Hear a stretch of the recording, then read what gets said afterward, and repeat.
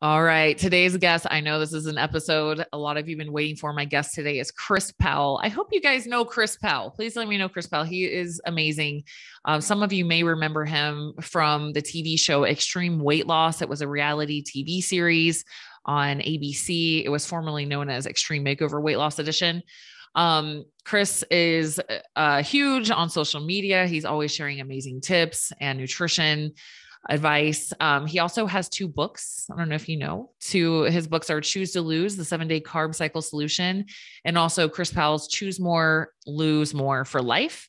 He's been on the Oprah Winfrey Show, 2020, The View, and also a documentary that aired on TLC.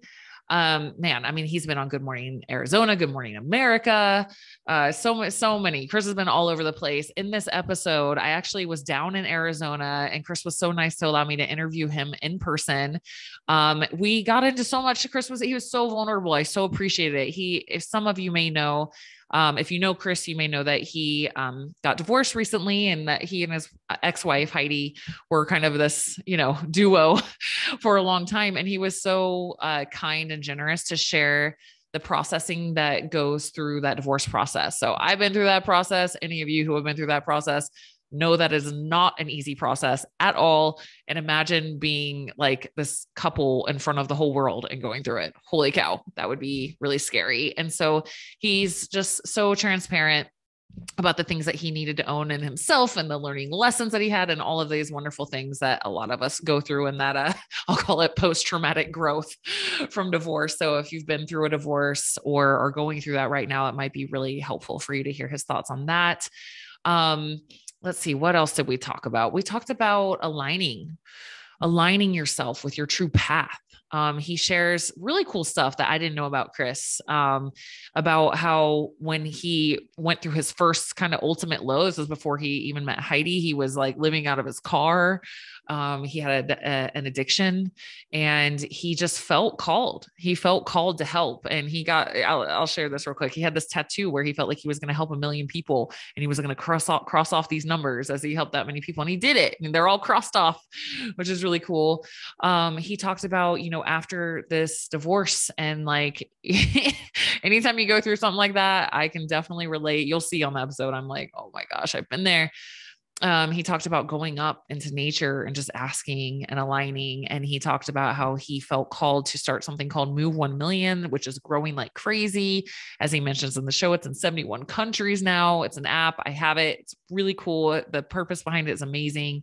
It's in elementary schools. It's just getting people to move more. So I'll let him share more about that. But anyways, this is like honestly such a high vibe episode. I was literally like high for the whole day after this episode, because it's just full of so much truth and realness. And I appreciate Chris sharing that with us today. So we'll go ahead and jump in. Here's the episode with Chris Powell. All right, guys, many of you know I'm so excited to be here with Chris, because we were talking a little bit beforehand, and well, one, you're Chris, and you've done so much for encouraging people to get healthy, and I think so many of us are so grateful for that. But I want to get into like in your journey, and we talked about before we started, like being aligned with yourself. Yes. And I know, like back in the day, I heard you mention a couple times that you were like living in your car, were addicted to opiates, and like I feel like that was the first time that you really had to be like, whoa, what's going on with me, and like recenter yourself. Can you speak on that? Yeah, I mean, because it's been a really crazy ride over the last 15 or so years, and yeah, so really, and it's all still a journey of discovery of who I am, and I realize I just turned 44, and I'm still trying to discover who I am. I haven't gotten it all figured out, and I don't think I ever will. I don't think we're supposed to. Like, that would suck if you're like, I'm done evolving. Right, exactly, right? And but it's funny, because sometimes I'm like, well, I've gotten enough figured out, so it should be easier now. Yeah. And I'm still, and I guess in certain ways it is, because I feel more comfortable in my own skin. Yeah.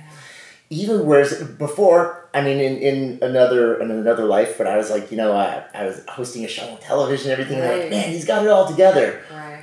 I was still completely lost and learning, right? Yeah. And so, way back when, and to bring it full circle to your conversation about like where I came from, it was interesting because like I was on TV a long time ago, just because I've always been excited about fitness because it changed my life, and so I'm excited about sharing it with other people and how it can change their lives. So I found myself, on the local news here, as the Good Morning Arizona fitness guy, and even then people were like, man, he's got it together. And I was helping people change and transform. I helped my best friend lose like over 400 pounds. So this cool journey of transformation changed my life. And then sure enough, a couple years later, I herniated a disc in my back, L5S1, a bulging L4, L5. And the doctor, this is back in 2006, and he's like, oh, hey, here's for the pain. Right. Bottle of Vicodin about this big. And that started a 2-year downward spiral where I thought, I was in my late 20s there, and I thought I was figuring it out. And then, what I figured out is that I am an opiate addict. And over a course of 2 years, and it went from Vicodin to Percocet to OxyContin to basically anything I could get my hands on at that point.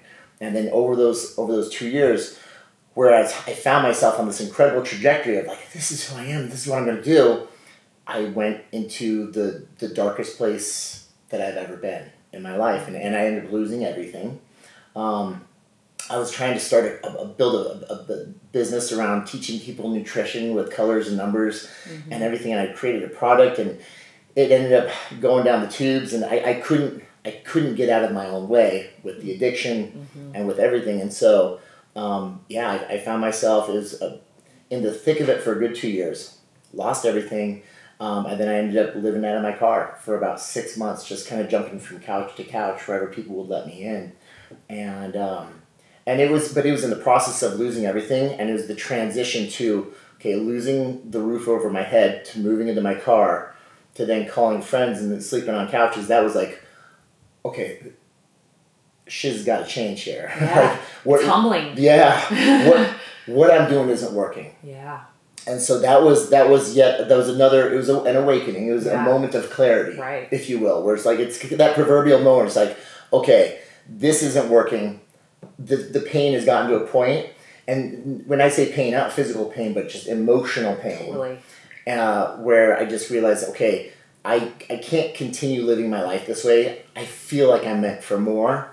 And I'm not going, in fact, I'm moving further away from what I feel like I'm supposed to be doing.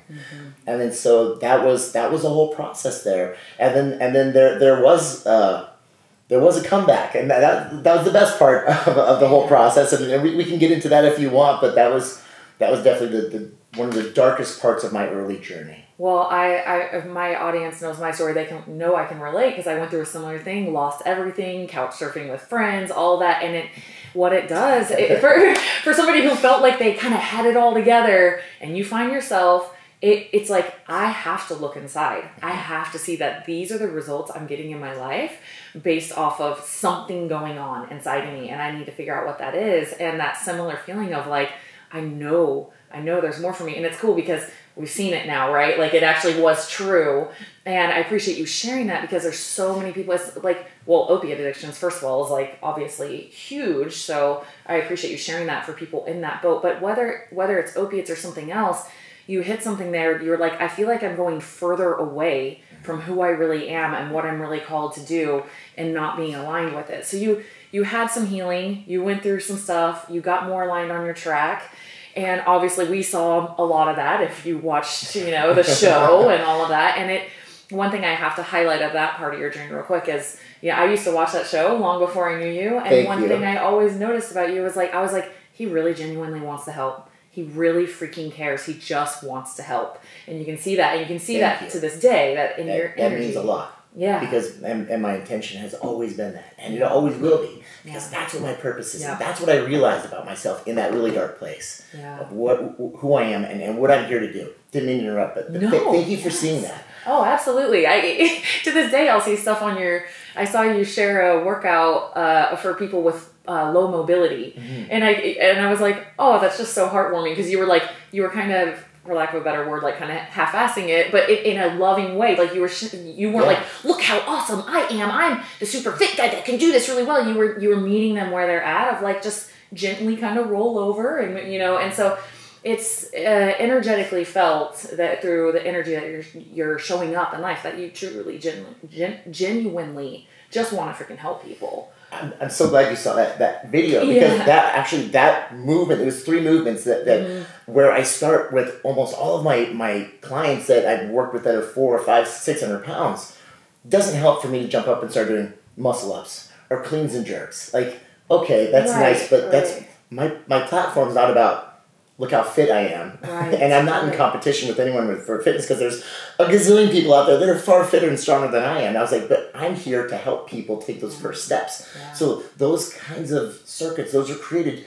That's what I would build for my people, so that you wouldn't have to get up and down off the ground. Right. They could actually stay right there on the ground. They could roll over and they could press. And they could roll over and they could bridge. Yeah. And it's like this little things that we can do that can make a really big difference over time. Yeah, and like I think I feel you on this so much. It's like this almost like it's like my whole resonance, my whole soul is I just want to freaking help, because it means so much to us, because we know how much better we feel as we get healthier. We know how much better we feel as we realign with ourselves, and it's like, freak, there's nothing more I want than for everyone to feel like that. So it's a service mindset, and you know, we're all on a different place on our path. But social media is a very interesting place, right? And I had a conversation with myself long ago when I first started sharing. You know, I was just excited because lifting weights, I was like, whoa, I'm getting stronger, and it's making me a faster runner.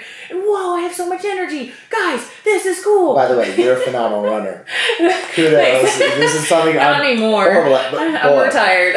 Oh man, you should never retire. You're good at it. You're really good at it. Thanks. It's my time is, I feel more invested in helping others now, you know, but it was a wonderful season of my life, and maybe I'll do it again. But, you know, I had a conversation with myself, and I see this in you too, of, is this for me or is this for them? Am I showing up here? Am I posting this so I look cool or successful or fit? Like, is this for me? And this was way long ago when I first started, and I was like, that's disgusting. If this is for me, like, stop. No. Right. And then if you need validation or you're using other people, you know, that's got to end. And ever since then, it's always been like, I tapped in my car before I came in here. I'm like, please let goodness like channel through us for whoever listens to this podcast, like help us like share that goodness. I do the same ritual every single time before I walk out on stage, before I do anything. I do that exact same ritual in my own words. Yeah. That's and so I do cool. that before I post. I'll just be walking on the treadmill, and I put the phone down and I just go inside, and I'm like, what do they need? Yeah. What do they need? Like, let me be, even if it's only one person that helped, like, yay, how lucky for me to be able to be in that position to share that. Like, it brings me so much joy, you know? Absolutely. And so it's this service mindset that you have around health that is like, I wish that we had more of that on social media. And people can feel it energetically. You can feel it. They know when you're like, I don't care if I sounded stupid or I said the wrong word or my belly fat is hanging over my shorts. That's not what this is about. I'm just trying to help you guys. Yeah. You know? So well, it's funny. My late father-in-law, he told me early on, because for the longest time, especially before I started doing a lot more on television, I'm a highly anxious person, always freaking out about the future. And he sat me down. He's like, look, he said, you're so passionate about what you do, and you love to genuinely help people. But he's like, listen to me, son. He's like, don't take yourself so damn seriously. It's rule number 82 of the book. And I was just like, rule 62. Don't take yourself so damn seriously. And I was like, And sure enough, when I stopped taking myself so seriously, it stopped. It helps break that. Is it about me or is it about them? Because if it's about you, you're trying to look all good and everything, and it's ego. Yeah. And it's just like, wait a second. If I don't take myself so seriously and let the personality shine, first of all, you're so much more, you can connect so much more with people. Totally. Because we've all got a silly side of us. Right. And they go, oh my gosh, yeah, he's cool like that. And me too. And he can laugh at himself. Right. And you can be yourself. Yes. And then it becomes, and then, like I said, I have the same ritual I go to. It's like, what is this value for them? Yeah. How can I serve them? Is this going to bring, what will this bring into their lives? Yeah. And then so it's like, don't take yourself so darn seriously. Yeah. What kind of value can you bring into their lives? And I think it's just such a beautiful combination of those two things. It's like, man, now we can connect, and now I can really develop a relationship with the person on the other end of this. And hopefully, and you said this, how lucky am I to be able to deliver some sort of value? Yeah. It's like, man, it's an honor. That's a check you get to cash every day. Exactly. And it's not about the money, but it's just like, man, you're improving someone's life. Yeah, there's no amount of money. And I'm sure you've turned down so many things, like it's not even funny. I'm sure your email inbox is full of wonderful money opportunities. And I'm just like, yeah, but is that for me? Or like, do I feel like people really need this? Or am I just diverting them into a bunch of different things to buy because I get 15%? Like, no. Yeah. I'm not, it's staying centered. And that's where I kind of want to transition to, because I interviewed a woman named Anahata Ananda on my podcast. She's actually in Sedona. She's a spiritual teacher. You would love her. She's so amazing. And she called it this one. She said, we've both been through a marital liberation. That's what she called it. Right. And, you know, I have a wonderful relationship, co-parenting relationship with my ex-husband, and would never, you know, it's not about him. My divorce was not like, I had to leave him because he's a horrible person. It's not like that. Right. It was just a misaligned situation for me. And my soul was like, you're so freaking out of alignment. It's not even funny. And my audience knows full well that, you know, if you guys have followed my story, like it's a lot of pressure. Society says that's bad. Yeah. Don't do that. Sure. You're not allowed to do that. And you're a bad parent and all of these things. And I know for you, like I think pretty sure everybody knows Chris and Heidi, right? And so like, I can't even imagine the pressure that you were under. And I was wondering if you could speak about like that second, I feel like, awakening or realignment with yourself. You know, we talked about that dark night of the soul that you had before. Would you be open to speaking about, you know, feeling into when you're really out of alignment and the courage and the process that it takes to get realigned? For sure. You know, it's also one of those things where it's like, even like talking about my personal life, it's always one of those like delicate things, because it's just like, it doesn't have to be yours, but maybe just in general. For sure. Yeah. No, and by the way, I'm happy to discuss this because this is so real, and I know that, like, I'm not the only person who's gone through this. Right. Heck, if you look at the statistics, over 50% of Americans probably struggled with something like this in the past, and I can only imagine how many people are going through something like this right now. Right. And same is like, okay, after I went through that really dark place, and I realized my purpose again, which is like just that strong. I mean, when you find it, when you feel it, and I couldn't deny it. And it was like, it was something I was being pulled to do, and I couldn't stop it, even if I wanted to. It was like, I am here to help people. I'm here to help people take the very first step.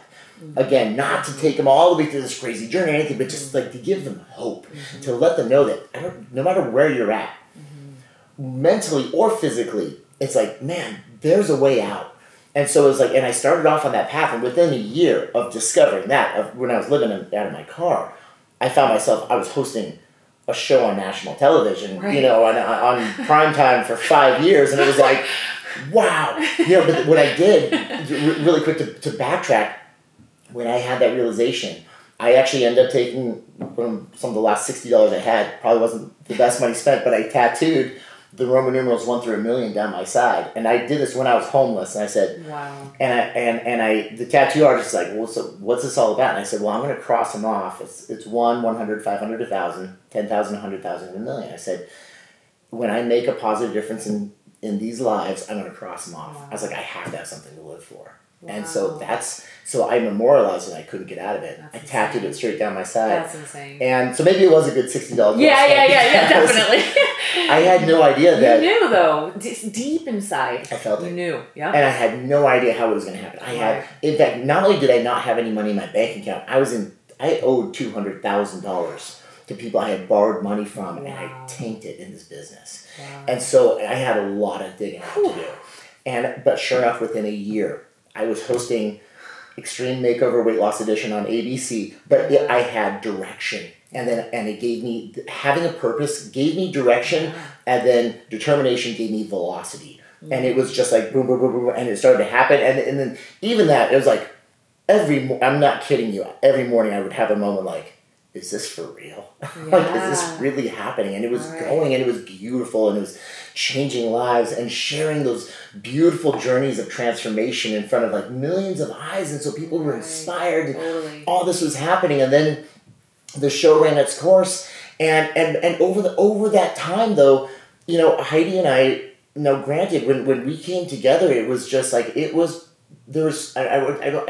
say it's perfect, but it was just like, it was meant to be. Yeah. Without a shadow of a doubt. It was meant to be. 100%. And then over the course of our time together, people change. Yeah. You know, and it is difficult when you're in the public eye, and then when you're in a fishbowl, and people are watching, and then it's us. And through that process, people change. And within the show ran its course, this is like 2015, and then moving into 2016, there was just a slew of events that just started to break down the foundation of our relationship. And from there, I started to become, and I can only speak to my part in this whole, in the whole process, but like, I started to become resentful, and I started to become angry and bitter. And that trajectory that I was on with that direction and velocity, it got pulled much more into, it wasn't me, it was like protect. And I just started pushing everyone out. And it was, and I started to get upset with her, and angry with her, and bitter with her, and it's just feeling lots of resentment. And then it was like, okay, let's try to work through this. And it was counselor after counselor after counselor after counselor. We went through 7 counselors in 3 years, you know, and I wasn't getting any better. And again, I can only speak to my part here. And I found that resentment growing, and the more that grew, the more it pulled me off my course, and the more I lost myself. Yep. And it's really wild. I feel like between my homelessness times, getting a tattoo down my side, having laser-like focus on my purpose, I regressed over 6-7 years, and I found myself in, it was actually, I thrived for a couple years, and then I started regressing. And again, having been through a divorce, there's just so many reasons why you don't want to. Right. For the kids, it's for everything we've built. And of course, when you're in the public eye, it was like, and we were Chris and Heidi, and there was this brand together, and I'm like, oh, I can't even imagine. How do we do this? Right. Number one, like, we don't, it's like so much has been built up around who we are, but at the same time, it was reaching a point where it wasn't genuine anymore. Right. And because of the lack of authenticity there, and there was so much beauty to what we were, but it wasn't that anymore. It was falling apart. Right. And that was a struggle for a couple of years. Again, where I lost focus of where I was going and what I'm here to do. And through that process, it just reached a point where my kids were seeing the worst part of me. And so that was the moment, the second moment of clarity. Yeah.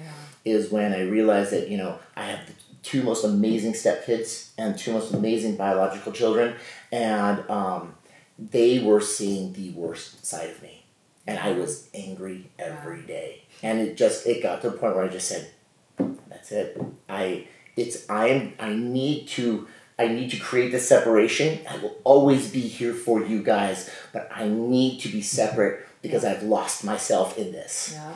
Yeah. 100%. And so I did it. And it was, and here we are 2.5 years later, and we're still cleaning it up. Right. And I was dreading the cleanup. I was dreading the mountain that I was about to climb. And I put it off, but the longer I put it off, the bigger the mountain got.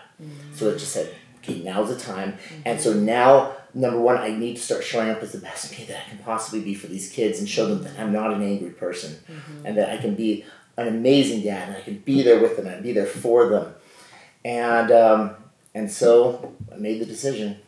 And I have to, I'll pause you right there. Like, that It's so relatable. It's stuff started feeling misaligned and you ignored it. And it rightfully, and understandably so. And, you know, that's a natural progression. It's just like, this is not feeling right.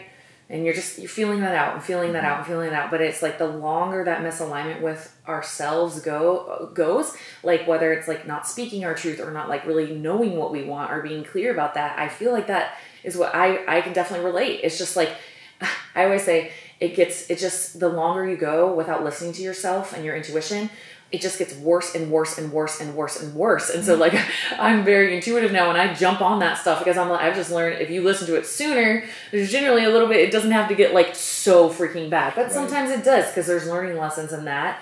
And I appreciate you sharing that so much because I think whether it's like a marriage issue or something else in your life, when you've built this big ego structure, like this identity around it, like I had that as being Mormon for my personal life journey. I was as Mormon as it gets. This is my life. I live in front of the temple. I am in leadership. Like this is who I am. I know this. I believe this. And when that started to not feel true for me anymore, I mean, tearing it down, like burning that down is so terrifying. And then you're talking about how there's all these, it would be easier to just stay so we don't have to like spend 2-3 years doing all this and the kids, it'll be easier. But as you're showing, like, it's not easier though, because you're miserable when you're misaligned. It's not easier. Yeah. 100%. And there were a handful of times over those years that I was like, you know what? I'm just going to grit my teeth and bear it. And I'm just going to stay in this. That's what alignment sounds like. I'm just going to endure this. And that turned into more resentment and more anger. Right. Yeah. And then you sit down with the therapist and the therapist says, hey, okay, so when she does this is how you need to react. And when he does this is how you need to react. And that lasted for a week. And then it went right back to the way it was. And then it was just, we realized we were not making progress. And it was just, and we changed over the course of so many years. We both changed. Yeah. And, but let me tell you, I could not force it. I couldn't force it. Yeah. And I tried to, and I stopped. But then what do you become a martyr? Right? Yeah. But then what do you want your kids to get from that? Exactly. Do you want to see one parent literally just gritting their teeth and bearing it and suffering and being angry and bitter and resentful the whole time? It's like, no, because you're showing them what a relationship should look like. Exactly.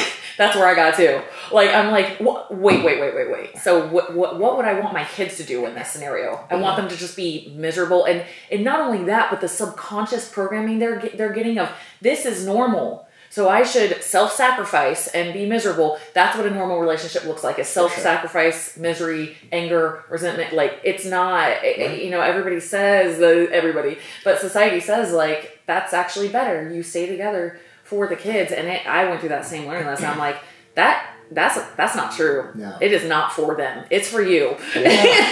You're like using your kids as an excuse. That's how I felt anyway with myself. It's like you're using them so you don't have to as an excuse to not go through all this terrifying change. I'm just going to be so noble and stay here for them. And that's like now on the other side of that, I was sharing with you earlier, my 11-year-old was just saying in passing, oh, life is just so, because life is so much better now that you and dad are divorced. Or my daughter, who was 10 when we got divorced, said not too long ago, Mom, remember how you used to be when you and dad were married? Because I would get mad about stuff more, right? Because all that stuff was like boiling inside of me. And yeah, it's whether it's marriage, anything, it's when we're not aligned with ourselves and we're not listening to ourselves, we'll tend to blame others, resent others. It's their problem. I have to deal with this. And it's like, oh, actually you don't. Guilty. You don't. Yeah, I was there too.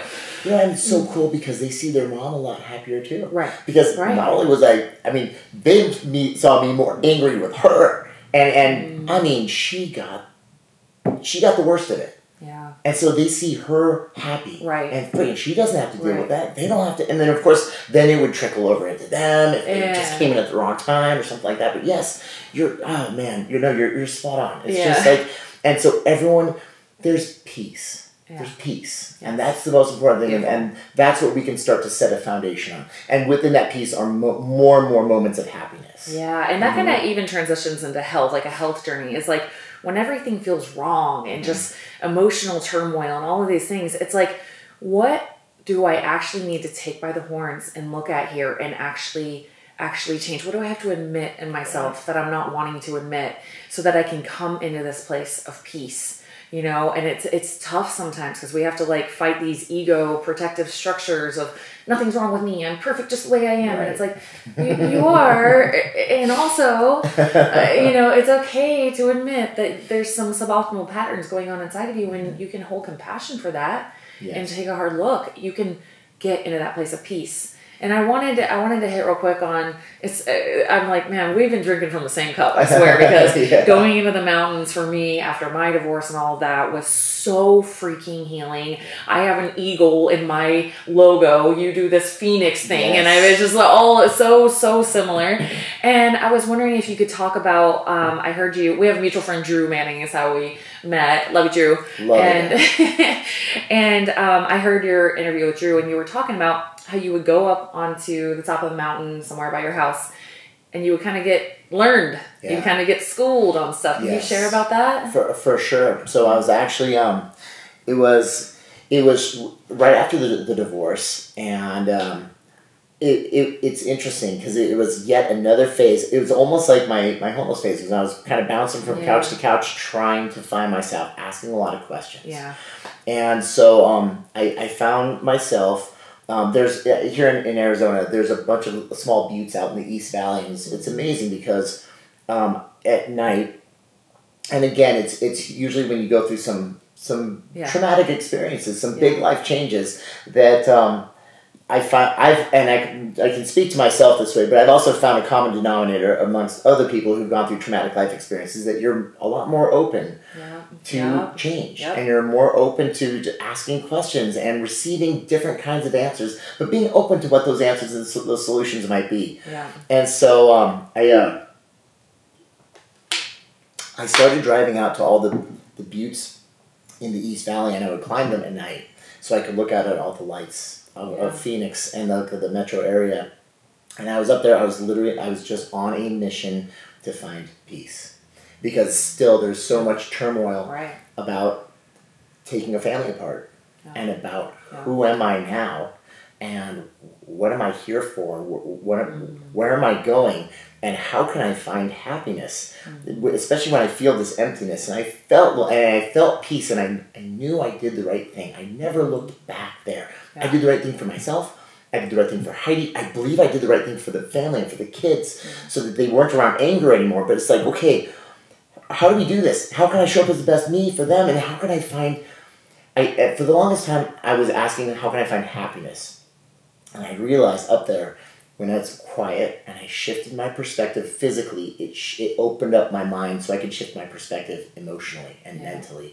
And so I always had to change my view. And so my view would always be get up and look down on everything and just separate yourself from the game of it all down here. Because it's like, I see millions of lights down here. It's like, and for me down there, like that's the game, where it's finances and where it's relationships and all this other, it's this crazy mess of things. I got up there and it's like, what's it really all about? And I would ask myself every night. I would go up there and in this search, and I would ask. I would just, hey, I'm here and I'm open. And I cried a lot of tears up on that mountain, and I said, how can I find peace? How can I find happiness?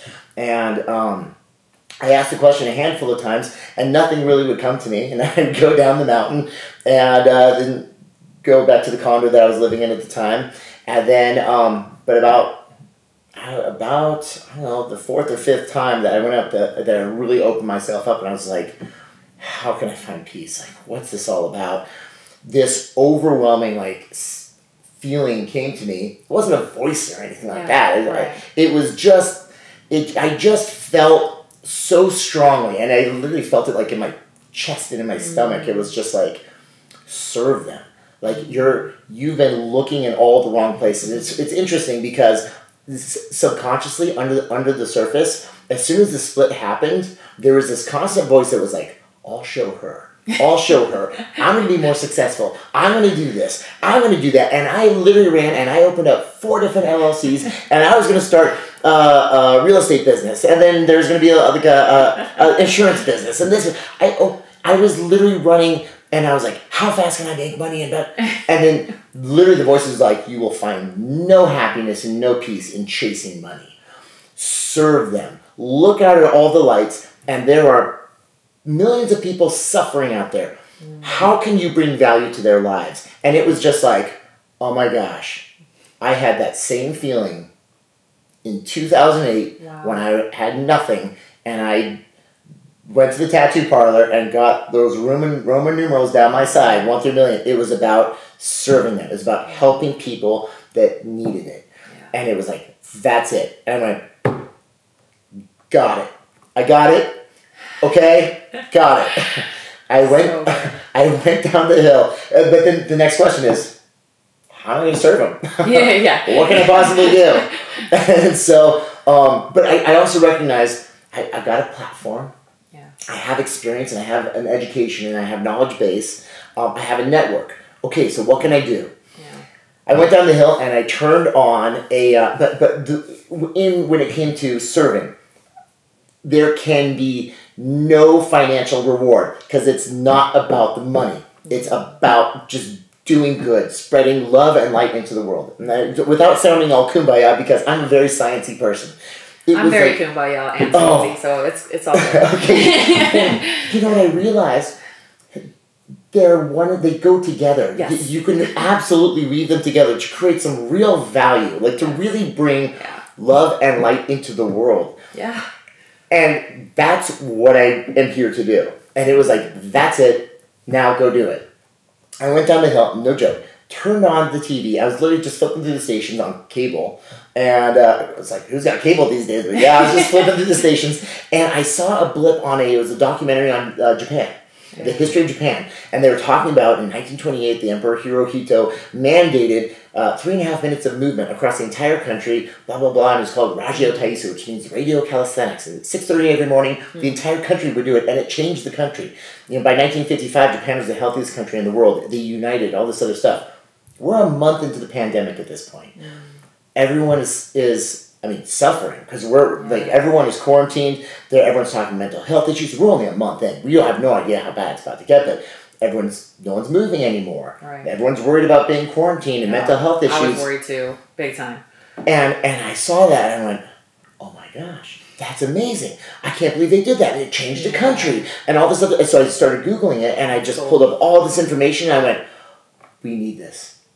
This is going to be my service project. And I started my service project then, and like that, it was like, let's go. I found myself. I'm back. Yeah. Let's go. Yeah. And I was lost. I was lost and on a downward spiral for 4 years, maybe 4.5, 5 years. And it was like in a moment, I was like, this is why I'm here. Cool. So awesome. I can do this. And I built my service project, which is Move 1 Million. And it all started from there. So I have to highlight a couple things because meditation is part of the practice I do with my clients and coaching.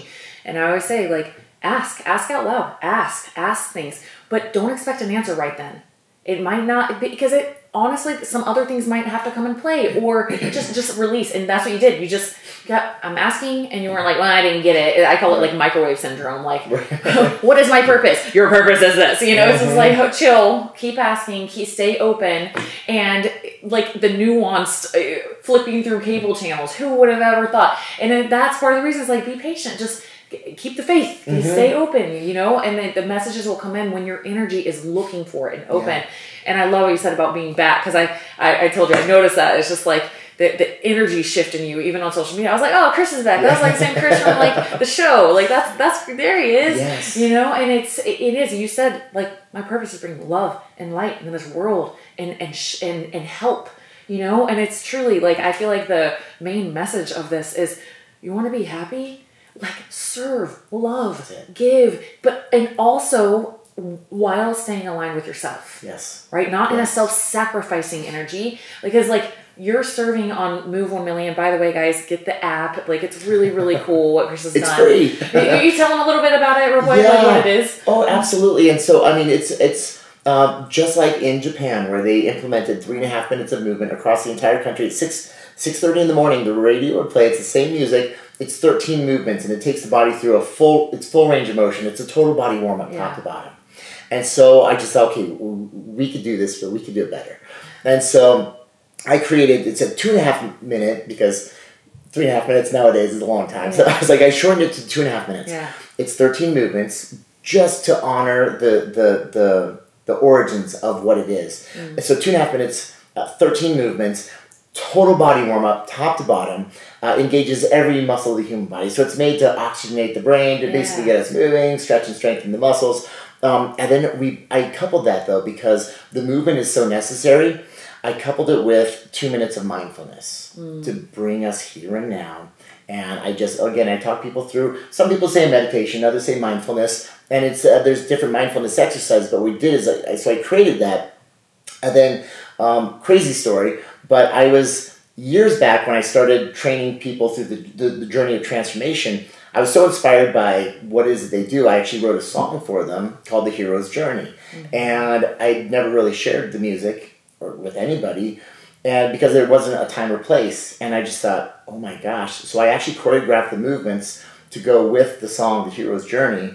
But then again, as per the overwhelming feeling that I had, none of this is mine anymore. I literally just packaged it up.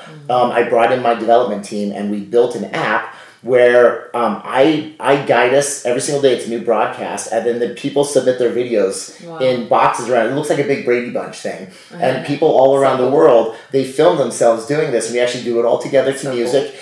It's because during the pandemic, when we were isolated, it was like, how can we bring us together? Totally. So you can actually move with other people. So we moved together, then we're mindful together, and it ended up taking off in the public schools here. So Mesa Public Schools, which is the largest school district in Southwest United States, 64,000 kids.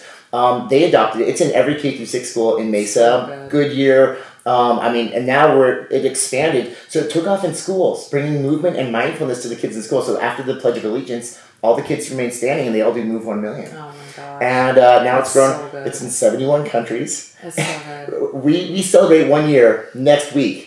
It's in 71 countries. We're moving 84,000 people every single day now.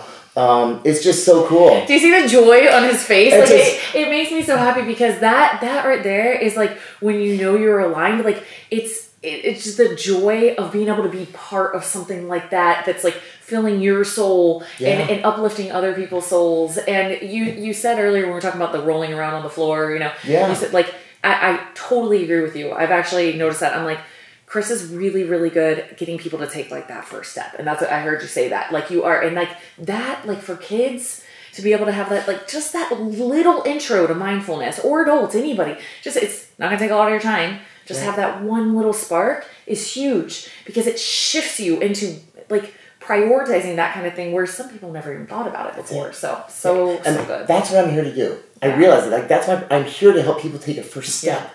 There are other, like, if you want to run a faster 40, increase your bench. I got great coaches that I'll refer you to that are way more knowledgeable than I am, that know all this stuff. I love giving people enough hope and believing in them enough to help them take that very first step. And then my job is done.